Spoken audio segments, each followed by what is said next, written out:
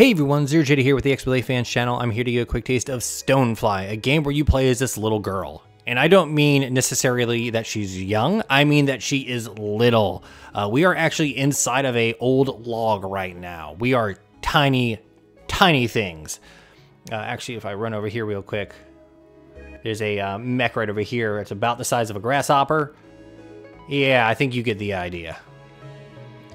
This terribly colored pink and green one is the one that I've been using recently, or that is now mine as sort of a junker. The story is essentially that your dad has one of these mechs that he's real proud of. It's a lot nicer than mine. And one night you take it out to do a task. When coming home, someone spots it and they actually end up stealing it from the shed and you set out to recover it. But right now I'm a few missions in. I'm not terribly far in. I didn't want to spoil the story because it seems so far at the end of each mission. There's some story beats.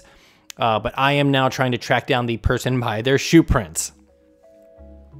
Anyways, I've kind of joined up with this group here who was heading my way, and now I'm sort of trying to track down more information about the person who stole the mech and follow them. But yeah, this is the camp. You can buy resources here, which you are actually collecting throughout the levels that are used to upgrade your mech here. Oh, I didn't mean to do that. I wouldn't hit Y. But as you can see here, I have the mech and it has all these things I can upgrade and do. So like if I want to, the way you kind of battle enemies here is that you shove them off of the platform that you're on. This would allow me to push them further. And I think the mech that my dad had was about this level. Some of them have to be like flipped over and like damaged before you can start shooting them. You can increase your ability, like your speed of mining resources and stuff like that. Repair speed, you can pull stuff, you can glide, all kinds of fun stuff that I'm slowly working my way through with these resources. You can customize your hull here. I can put antenna on it or take the antenna off. You can customize the color. This is what it looks like. This is what mine looks like. Here's my inventory, all that kind of fun stuff. These are all the designs I have. So as you play, you're kind of researching and doing stuff. Like as you take damage, you have more ideas about how to improve your hull and stuff like that. As you repair more, you can repair better sort of stuff. It's actually really well done in a really smart way. Like some of these enemies, as I defeat more of them, as I defeat more of them, I will be able to like take ideas from them and stuff like that. This here, as I'm kind of going around, I'm finding like tracks from these alphas.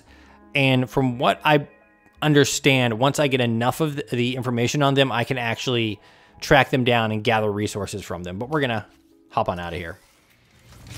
So right now we're trying to like just collect more information. Let's go to the Nightlight Village. Here we go. So this is me. Let's land over here real quick. Yep. So jumping and floating are your main modes of transportation. Walking, not the fastest, versus whee. Upper left is my health. Right are my abilities. Like I said before, some of the enemies need to be bombed, and then you land and you go whoosh, off the edge of it. I recently got this, which is a little sky dash, which makes it so I don't really have to land. But let's see. And I can mine resources. Get that one right down there. But if I hit down on the D-pad, my little scout flies come in and kind of give me an idea of where I need to go. My biggest issue about this game is that once in a while I can't tell which is safe to land on and what is not. But that little dot kind of helps you out there. But like if I'm going for like a long jump, I don't always see the dot before I get there. Like this, like, oh, is this safe? Is this safe? Is this safe? Oh, this is safe. Which way are we actually going? I totally lost my attention span. All right, so we actually need to go back. Get over here real quick and yeah. But yeah, I didn't want to like get to the end of a level and it'd be like, surprise, the person who stole your dad's mech was actually your dad. Haha, this has been a test for you.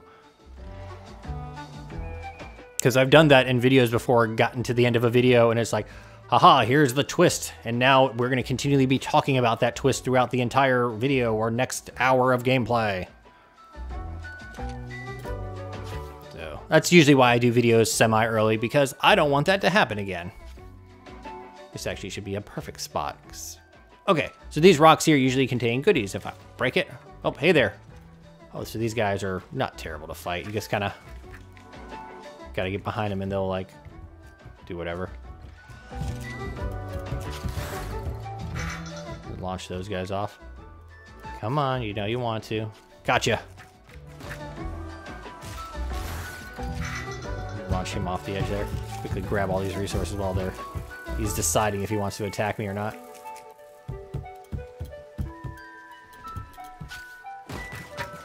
I haven't really found myself wanting for resources. They've never been really like that hard to collect. Get out of here. Oop.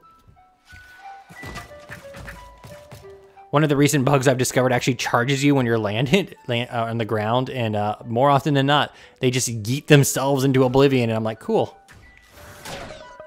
Oop, went off the edge.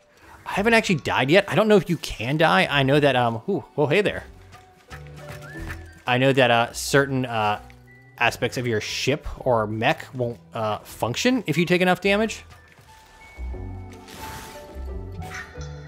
Wow. This gust ability is pretty great.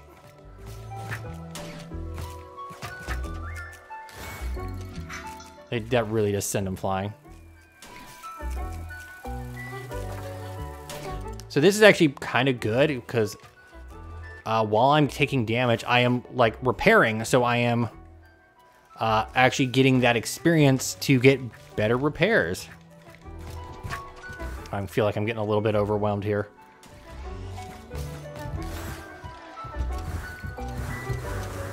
We might just leave. Which way do I need to go? All right, cool. We're out. You can keep all that stuff. I don't need it. Like I said before, I haven't really needed too many things. Usually if I need an item, it's an item I haven't encountered yet. Music's fun too. Very much fitting what is happening here.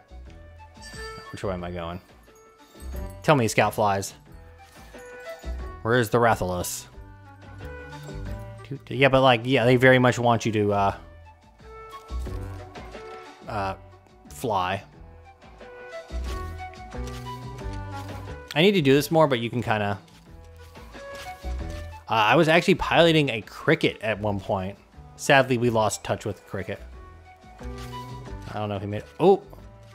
They were talking about snow earlier. So maybe this will be it. Once in a while, you do encounter forced battles.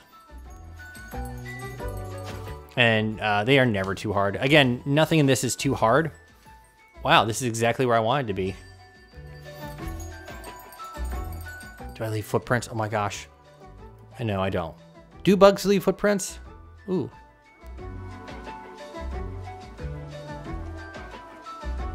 Uh-oh.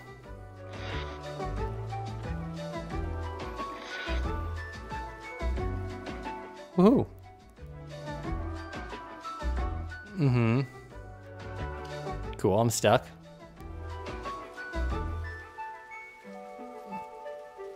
I like that her portrait is actually shaking because she's cold. Nope, these are my friends. Okay. Okay, cool. So I actually asked about this, someone else. So this person, you can actually donate resources. Apparently that's for certain things that you need to like unlock and stuff like that. So nothing, I don't think there's any like base expansion or anything like that. Ooh. So this is actually going to introduce me to that alpha thing.